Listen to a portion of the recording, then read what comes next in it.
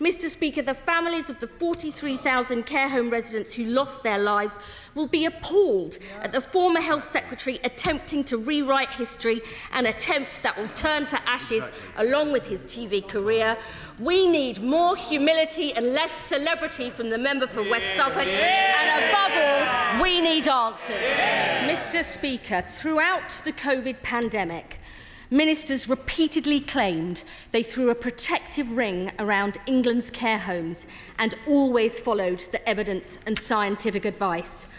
But WhatsApp messages from the former Health Secretary revealed in today's Telegraph suggest nothing could be further from the truth. Can the Minister now confirm that the Chief Medical Officer first advised the Government to test all residents going into care homes in early April 2020?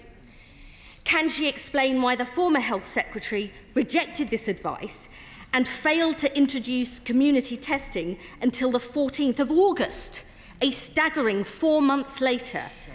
Can she publish the evidence that following the advice would have muddied the waters, as the member for West Suffolk claimed?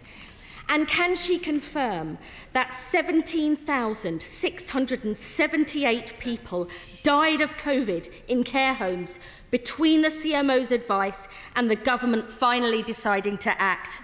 She should know, Mr. Speaker, because she was responsible for care homes at the time. Now, former ministers are touring the studios this morning, claiming this delay was simply because there weren't enough tests. Where is the evidence for this? And even if tests were in short supply, why weren't care home residents prioritised when the devastating impact of COVID was there for all to see? Now, Mr. Speaker, nobody denies that dealing with COVID was unbelievably difficult, especially in the early days. But care home residents and staff were simply not a priority. Yet the former Prime Minister and Health Secretary were first warned about the emerging horror in care homes by my honourable friend, the member for Hove, in March 2020. I myself raised the lack of testing in care homes with the Health Secretary.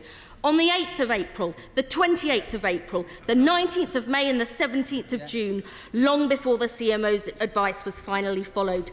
The Minister will no doubt say all these issues will be looked at in the public inquiry, but the findings from this won't be available for years.